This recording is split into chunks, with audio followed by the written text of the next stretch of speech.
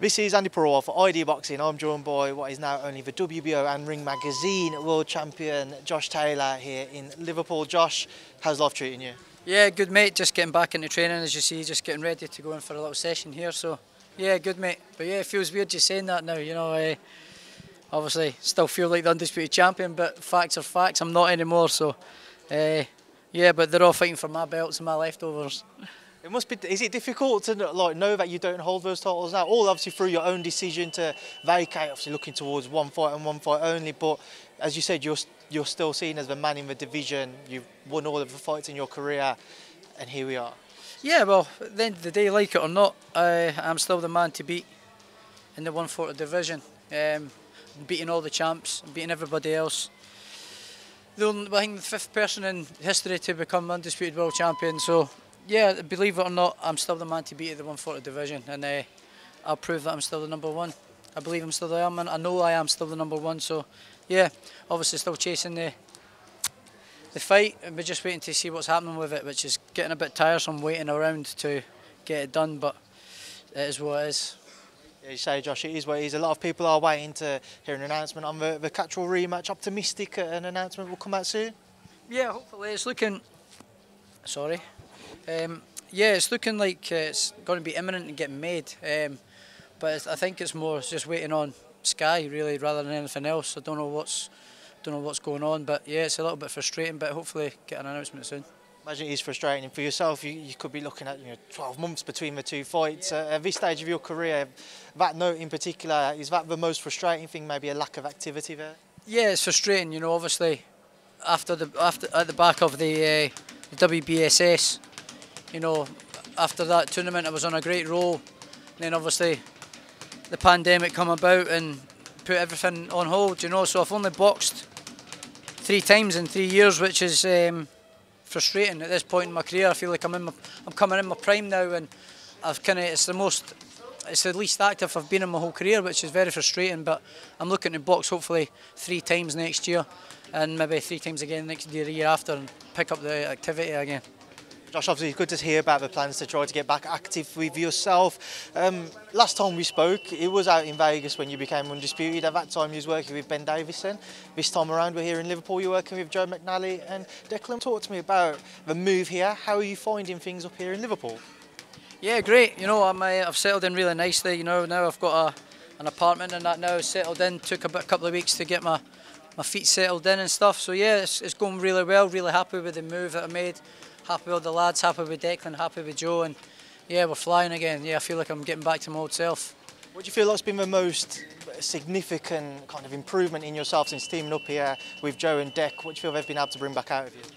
Just getting back to my old self, my own mindset again, you know, my old challenger mindset, getting back to my old style, you know, and ferociousness and viciousness, you know, so yeah, I'm getting back to my old self and I feel good, I feel on fire.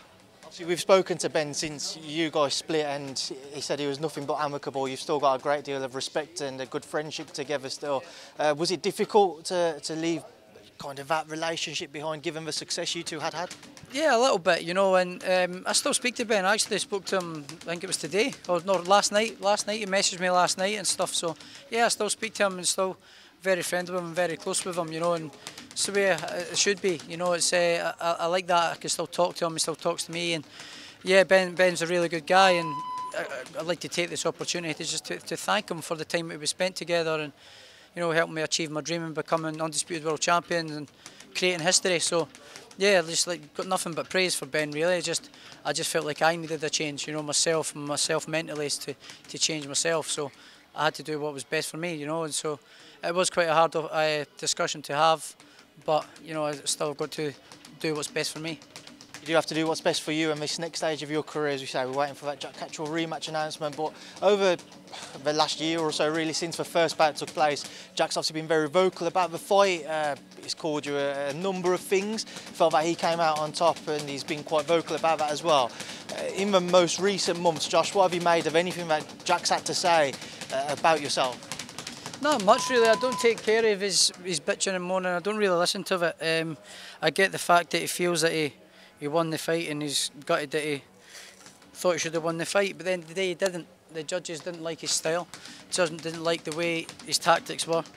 And at the end of the day, it was a close fight, and I've said this in a number of fights. I thought I did interviews, sorry. I thought I did enough to win the fight. It could have went either way, and I got the decision. So it is what it is. He has to fucking swallow it and get on with it. Josh, was it a surprise to you by just how kind of vocal people over online were about that fight who had maybe had Jack winning the fight?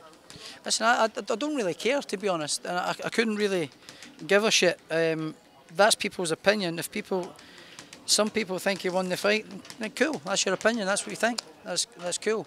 It's the other shit that I've been having a problem with, people, you know, attacking myself and my family sort of thing. Not just me, I'm not really bothered about it, but when it's your family, it's getting shit. It's differently, you know, so this fight is, I've definitely got the fire in the belly and the motivation and the hunger and desire to do a real number this time and say, I told you so, and then to everybody else, a real big fuck you. It's something which is an interesting one to pick up on there, Josh. Going into that first fight, we never saw, and I don't know whether you'll agree or not, but that bite, that kind of aggression about yourself, the way that we did when you went into your undisputed fight, how much more personal has this become now, and how much more fire does it bring to yourself knowing that? This has just gave me the fire back in the belly, you know. It's just gave me the hunger to get back to my old self, you know. I had changed my mentality by the times of, you know, becoming an undisputed world champion, and I had sights to go and doing other things, and I just lost sight of what I was doing, you know. I had my goals on other things rather than the thing that was right in front of me, and that's a mistake that I made, and that's a mistake that I tried to learn from other people making in the past. But I'm only human at the end of the day, you know, and achieving what I've achieved and how ambitious I am for to be in the sport and go and achieve other things. I took my eye off the ball, and you know, I almost paid the price for it. So that will not happen again. You'll hope that it doesn't happen again. So as again we look towards that rematch, given sharing the ring with him the first time, what happens when it does come around a second time, and how much more of a different outcome do you expect it to be? It's going to be a massively different outcome. I don't believe he gets anywhere near me this time. Listen, if he can't beat me at my worst and have a very close fight, he's not going to beat me when I'm anywhere near. My best's not going to get anywhere near me, so that's all I'll say. And I can't wait and hopefully get the fight announced soon and get it on. Moving away from him, Josh, obviously you're in a very stacked division now. A lot of those 135 fighters moving up recently. Teofimo fought against Sandor Martin this past weekend and was successful, but quite a few people maybe had Sandor edging that one. Is he somebody who you think has maybe come into a reckoning a little bit more? I know previously you wasn't as keen to fight him because he just didn't bring anything to the table title-wise. Well, no, it's a huge fight still, you know, it's a great fight. I never seen the fight the weekend. I was travelling back down to Liverpool from being home, so when I got back I went to my bed and never watched the fight. I just saw the stuff on Twitter in the morning, saw the result, but no, I never saw a thing. I put a thing up on Twitter because he's been talking shit about me for the last I don't know how many years. But yeah, I've not saw it, but I heard it was quite a sort of close fight. A lot of people saying that Martin won the fight, so I don't know, I've not saw it yet, but I'll need to go and watch it. He comes away with a victory behind him though, Josh. Do you think maybe next year rather now, you two could cross paths?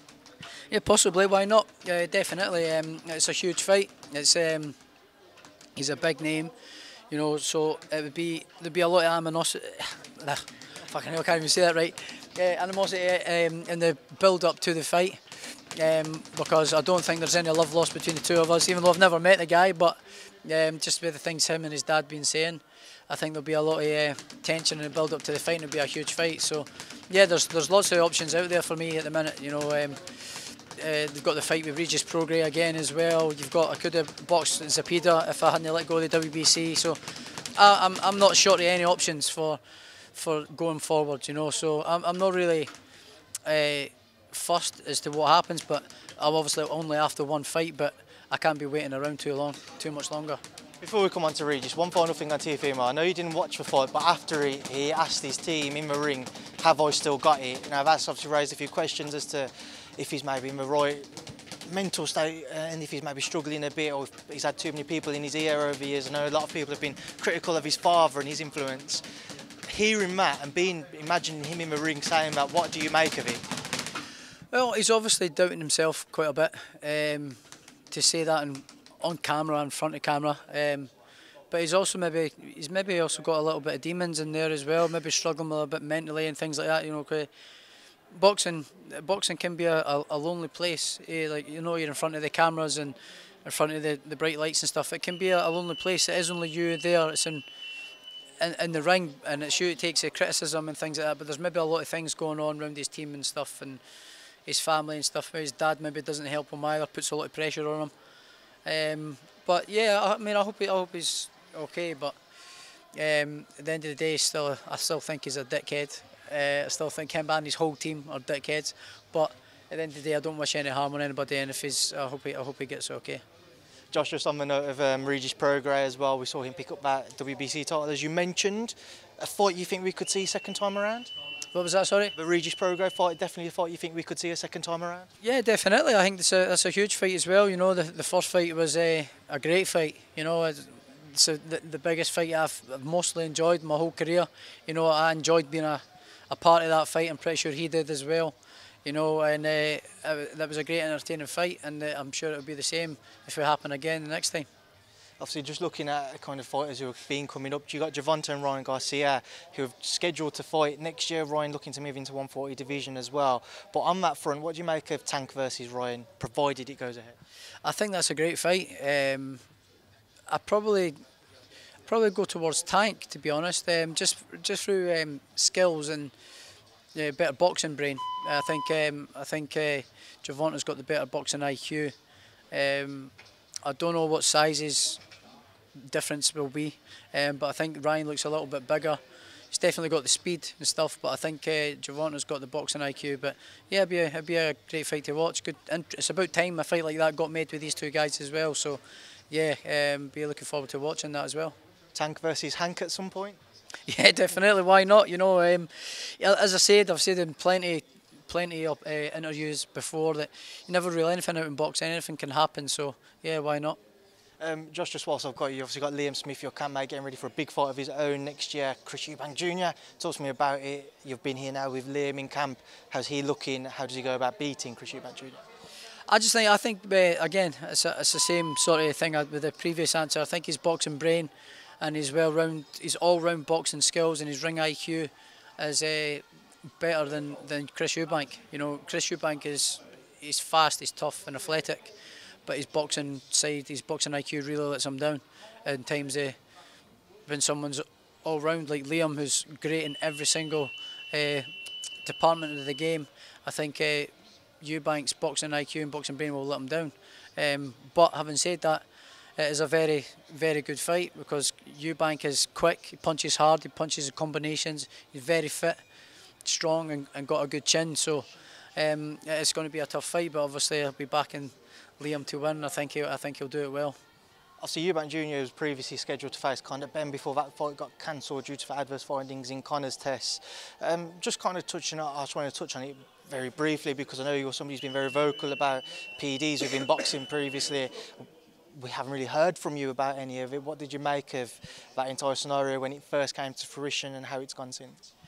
Well, obviously nothing's come out yet. They're saying that there's got to be other things coming out that will prove his innocence and stuff like that. But at the end of the day, he's responsible for what goes in his body. You know, I know he's got a team around him and stuff, but at the end of the day, he's responsible for what goes in his body. So it's down to him really. Not one, but two failed tests. Possibly one you can go right, okay, but two failed tests it's not looking great, is it? I mean, and to have that drug in your system as well. I mean, a pregnancy sort of thing. However, I don't even know how that gets in your system. You know, it can't be through contamination through food. I don't know. I mean, it's not looking great, is it? It's not looking great for him. But I believe even if it does come out and people come out and it says he's innocent, he's not innocent though, is he? He's still been found with that in his system, and he's going to have to come up with a very, very good explanation as to why that was in his system. Well, Josh, listen, I know you was about to do your training session as I collared you here, so I appreciate you doing this interview. It's good to see you. Good to see you in good spirits as well, and hopefully we'll get that news and updates soon. Anything you'd like to leave on? Yeah, no, just obviously just patiently waiting for to get this thing done. So hopefully it's made soon, and yeah, we can get it on. Well, Josh, as always, it's a pleasure to see you. Hopefully we'll see you more active next year, and we'll see you in front of the cameras a lot more as well. So thank you for speaking to me and ID Boxing. Cheers, Andy.